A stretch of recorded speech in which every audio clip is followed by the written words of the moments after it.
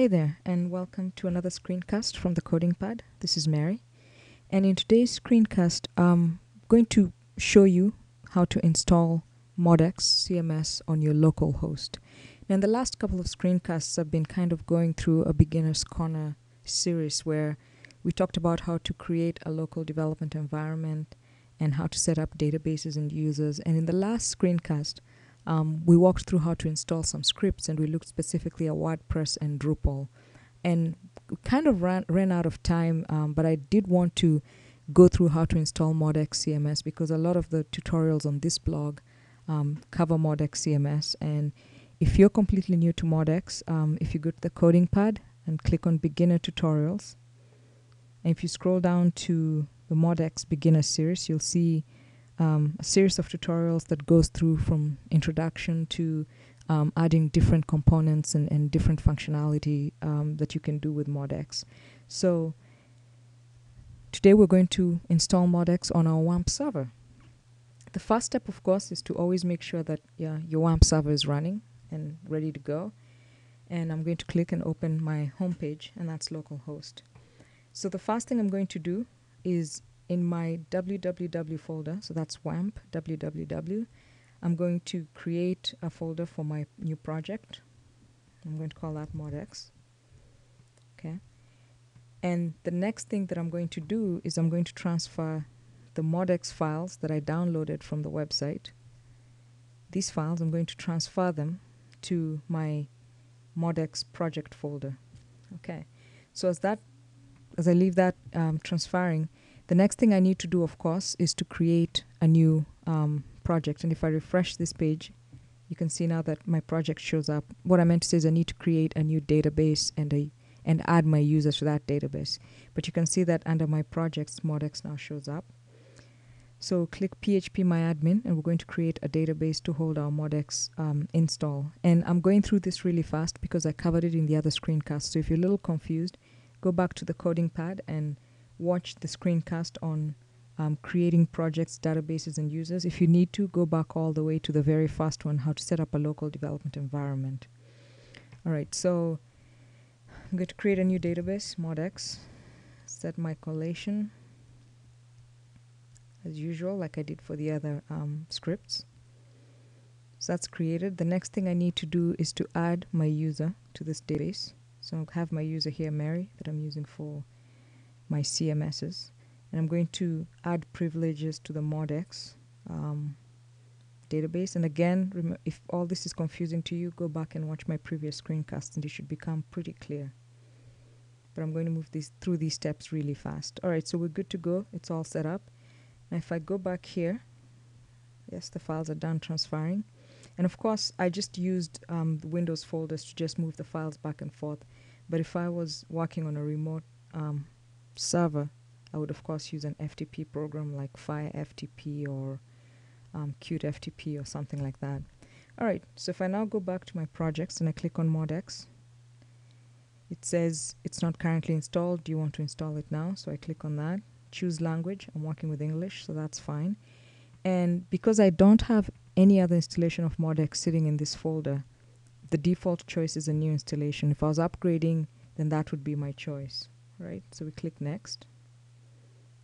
So now here I need to enter my database login name. I'm using Mary as my user, and I'm going to enter my password.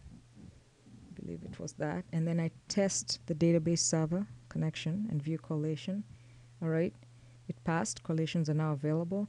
If you get an error here, go back and check your login name and your password. Make sure that that user is actually assigned to the database that you're trying to, is actually present, and you've entered the right name and the right password. So the next step now is to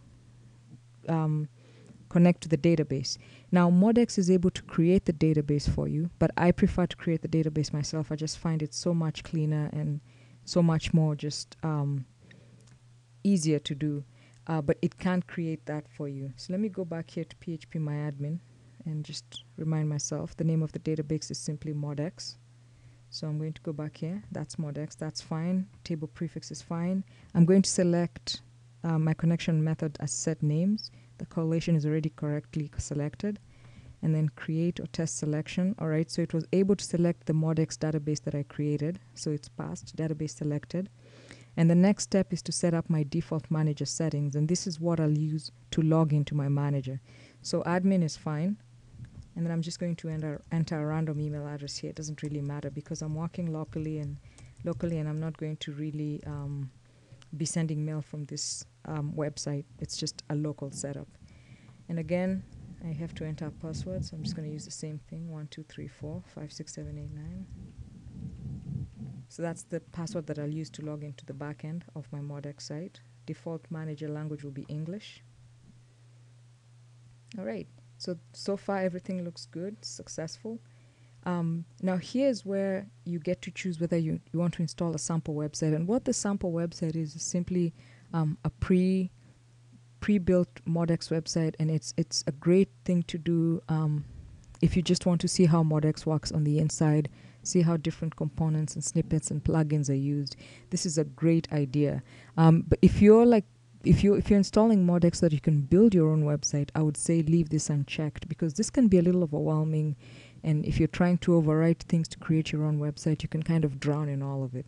What I recommend is install for your website, install Modx without the sample website, and then do a parallel install in another like demo folder and put the sample website, and so that you can see how the different things are done, how the different snippets are called, and it's a great way to learn.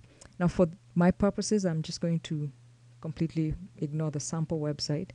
And down here you have chunks and modules and plugins and snippets that come with the default Modx install. I like to leave all these checked. I like to install all of them because then, if I need to use them, they're there ready for me to use. I don't have to go back to the Modx website to download them again and upload them to my site. I just like to leave them all in there.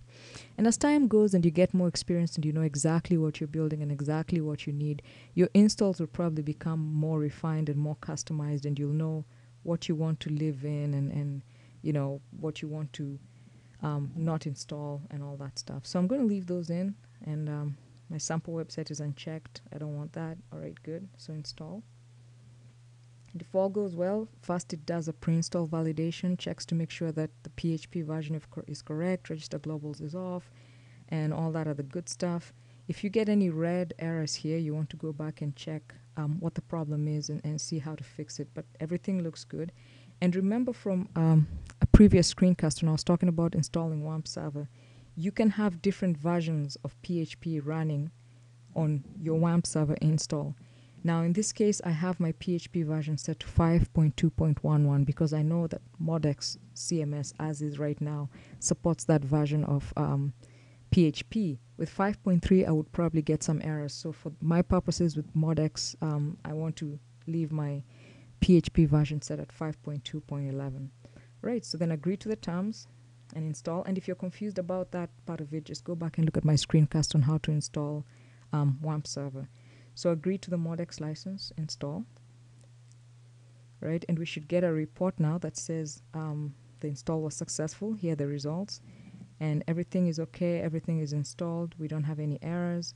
And the last step is Modx requests to remove the install folder and files. That's a good security measure. So I say yes and close.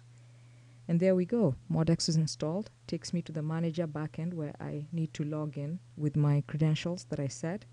But if I just click on my Modx site here, which takes me to localhost Modx, you can see that the website, this is the default page that comes up when you install Modx without the sample website. And it looks like we had a successful install. Now to log into my manager, I just type manager here. And I'll enter my login credentials that I set when I was doing my install. So login. And there we go. We're now logged into the manager backend, and Modx is installed on our local host. And now we can play with it. We can learn how to use different things and different snippets and different plugins. And it's a pretty simple install, pretty straightforward. If you have any questions, please don't hesitate to ask them. You can leave comments at my blog, The Coding Pad, and I'll respond. And I hope that this screencast has been helpful, and I look forward to seeing you at the next screencast. And thanks for hanging there with me.